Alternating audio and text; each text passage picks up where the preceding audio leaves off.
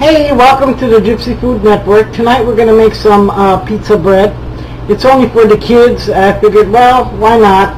Kids want to eat it, so I figured I'll show you guys how to do it. I know you guys know how, but why not? What you do is you cut your French roll. This is the French roll. And we made 3 of them. There's 3 kids here who want to eat it. And we're going to brush on our pizza sauce. And you don't have to have a lot of it because the kids don't really like a lot of pizza sauce on it. And we're going to just brush it on just like you would do a pizza that you see that they make in the restaurant. And why go out and give $5 for a pizza when you already got all the stuff at home? Well, at least I had it, so they wanted it, I'm making it for them. And we got our white cheese, which is the Monterey Jack,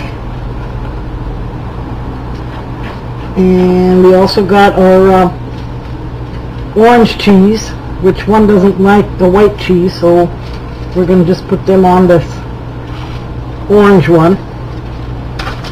Put aluminum foil under your pan because the cheese is going to melt.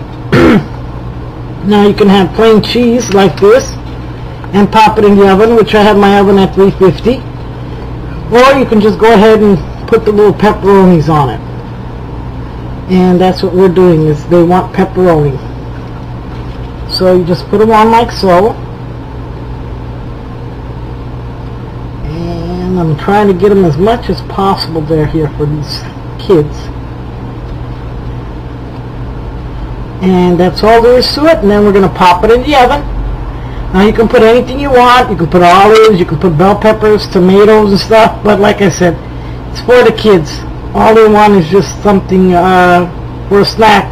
They're watching TV, some kind of movie, so they want something. And I hope you guys enjoyed it. God bless the fans and all, and we'll be back in a little bit. Hey, I'm back for a second run here. The kids came in here and they said, is that all? Put more cheese, put more stuff. So we're going to double layer it, okay? Like a double, like that deep dish, but it's not a deep dish, okay? Just fill your guys' cheese on top of it. And then I'll bake it, and I'll show you guys what it looks like to the outcome if they don't eat them first, okay? We'll be right back. It didn't take more than 5 minutes for them to bake in the oven at 350.